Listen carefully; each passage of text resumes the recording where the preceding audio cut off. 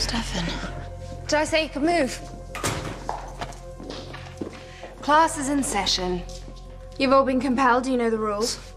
Answer my questions honestly. No disobedience. No one leaves.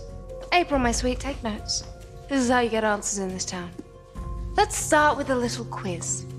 In the year 1114, my brother learned, thanks to yours truly, about a brotherhood of vampire hunters with tattoos that grew with each kill. These tattoos revealed what, Elena? A map. Which led to, Caroline? A cure for vampirism. Perfect. So we're all caught up. Stefan Salvatore, the last time we saw each other, you had a vampire hunter, but in order to decode the map, you needed the location of the hunter's sword, which you got out of me using some very dirty tricks. Assuming you found the sword, you also found the cure, and yet you're all still vampires, which means something went wrong. What are you doing? Oh, you asked me to take notes. I wasn't being literal, darling. But now that you mentioned it, a flowchart would be nice, which means index cards and pushpins. Go fetch. You're wasting your time.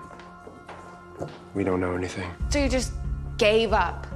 I thought you'd do anything to save Elena, even if it meant taking the cure yourself so you could grow old and die with her. Why do you look so surprised?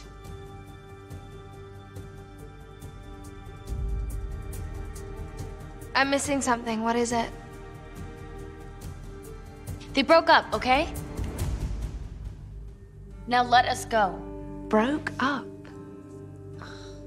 Wait, I'm confused. I thought Elena was your epic love, Stefan. I asked you what happened. You have to tell me. She slept with Damon.